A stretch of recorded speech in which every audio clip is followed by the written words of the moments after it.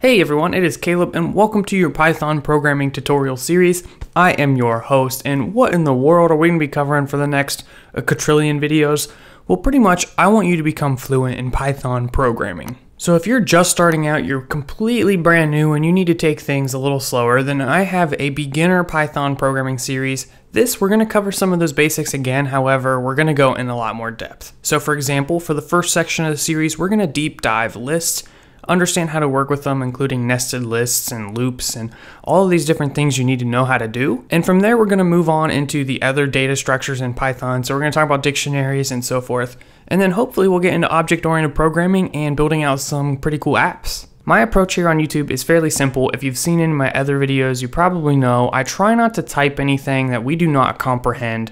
I want you to understand why we are typing stuff and not just what to type. I don't want you copying, pasting stuff from this video. By the end of this, I want you to have a better understanding. And with that, my expectation is that you're going to be typing out the examples and following along, or you're probably not going to be learning a whole lot. But maybe I'm getting a little bit too into the weeds. Let's just back it up. How do we even get started, and what even in the world is Python, and why would I want to use it? Well, Python is a programming language, first off, and it's one of the most simple programming languages to get started with. But it's not limited in its power. Its power level is equal to or stronger than all the other programming languages out there. Python is a great language to learn programming principles and data structures and algorithms as well, just because of its really simple syntax and also intuitive way of working with it. If you're coming from another programming language, you'll probably pick it up just fine and be like, hey, this is pretty easy, but there's various approaches that are radically different than the other programming languages out there. To get started, you can go to python.org and you can go into downloads and get it for whatever operating system you're on. I'm on Mac, but if you're on Windows, you should be able to follow along pretty simple.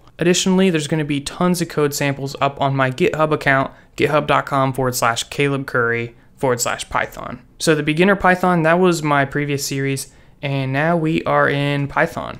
So this is going to start with lists, and I'm still working through all of the content. So leave suggestions for the upcoming content, but I pretty much have a good idea of what I want to cover. So you can go into any single one of these and you can get tons and tons of examples of what we've been going through in these videos. So you can copy and paste those, use them in your code, or just tinker with them to try to understand them, whatever you need to do. Now, when you install Python, you can open it in this thing it comes with called the idle, which allows you to evaluate expressions on the fly. So for example, I could say 5 plus 5 and it'll return the value 10. So if you're just learning and you want to test stuff out, this is a great way to do it.